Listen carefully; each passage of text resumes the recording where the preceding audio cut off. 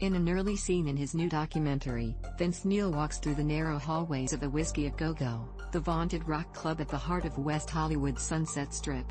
Back in the day, it didn't look like this, he says wistfully as the camera follows his gaze to the photos of Rock and Roll. There are a lot of old memories in these dressing rooms, that's for sure. Considering that Neil is the 41-year veteran frontman for one of rock's most gleefully debauched bands, one can only imagine those memories.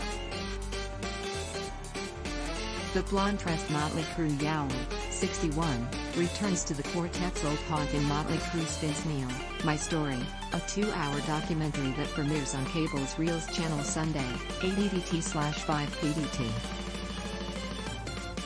Fans will relish the insight into Neil's early years. He grew up in Compton, California, took ice skating lessons with his sister, and chose music over baseball, because the high school team would have forced him to cut his hair. In A Grateful Guy, Bret Michaels on touring with Poison and soloNeil.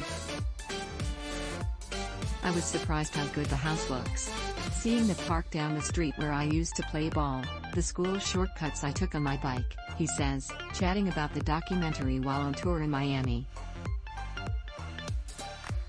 I hadn't been to the Whisky in a while, probably since the band did the Kickstart My Heart video there, in 1989. When you're young, you went to watch the bands play there and it all seems so big. And then you get out there, and the stage is so small.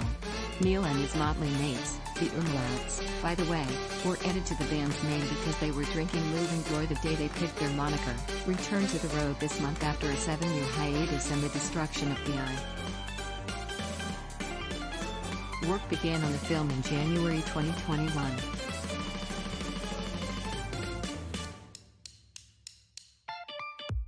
Director Scott Sternberg, live from Daryl's house, the Chris Isaak Hour, a longtime friend of Neil's, had hoped to include footage from the stadium tour, but the 2-year postponement due to COVID-19 tangled up the timing. Even without recent new footage, there is still plenty to mine in Neil's history, including the painful recollection of the tragic 1984 car crash Neil was driving, that killed Hanoi Rocks singer Nicholas "Razzle" Dingley, who was only 24.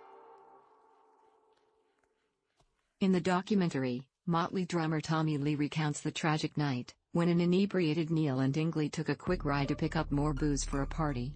No one thought to tell Vince not to drive to the liquor store, Lee says.